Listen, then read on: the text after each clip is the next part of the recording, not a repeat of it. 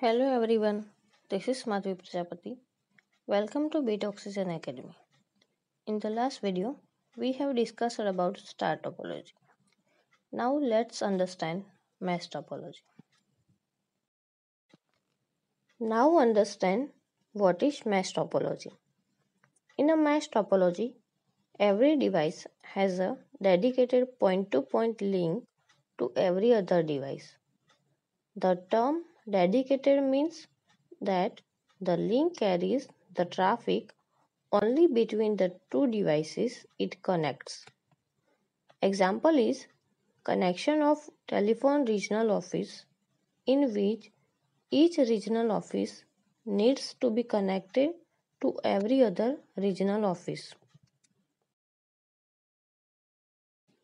Let's find the number of physical links in a simplex links. In a simplex link of mesh topology, every device has a separate link for sending and receiving the data to each other, as you see in the figure. So calculate how many physical links and input-output ports are required. Consider that for n devices. Every device is connected to each other. So the link of each device is n-1. Now see, node 1 must be connected to n-1 nodes. Node 2 must be connected to n-1 nodes. And so on, node n must be connected to n-1 nodes. So we need n into n-1 total physical link. And total I/O ports required per device is n-1. In a duplex link of mesh topology, every device sends the data and receive using the same link, as you see in the figure. So now calculate number of physical links and input-output ports needed for duplex links. Consider for n devices. Every device connected with each other, therefore n-1 links are there per device. Now sending and receiving is done by the same link. So node 1 has n-1 connection, node 2 has n-2 connection, so on. Node n has 0 connections. So the total physical links are n into n-1 divided by 2. Total input-output ports used per device is n-1. Let's check the advantage of it. The use of dedicated links guarantees that each connection can carry its own data load, thus eliminating traffic problems.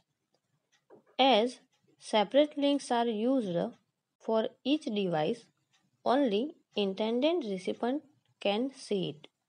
So, privacy and security is provided. Because of dedicated link, fault identification is easy. If one link becomes unavailable, it does not affect entire system. So, it is robust. In mesh topology, individual links are there, so it can handle heavy traffic. It is easy to expand. Now see what are the disadvantages. Main disadvantage is that it requires more cables and more number of input-output ports. Because every device must be connected to every other devices, installation and reconnection are difficult and time consuming. Hardware required to connect each link like input-output ports, cables can be expensive. Bulk of cabling can be greater than available space. So, large space is needed.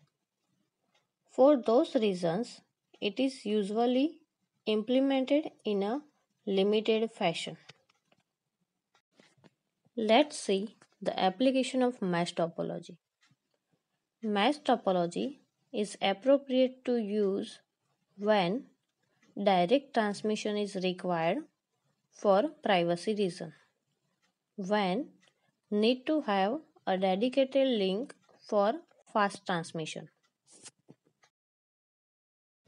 That's done for today's session. Hope all of you understand it well. Don't forget to like, share and subscribe this video. We will meet soon with another interesting topic. If you have not subscribed our YouTube channel, then subscribe it. You can also follow us on Instagram. For any query, you can write us an email. Our mail ID is available in the description. Stay tuned. Thank you.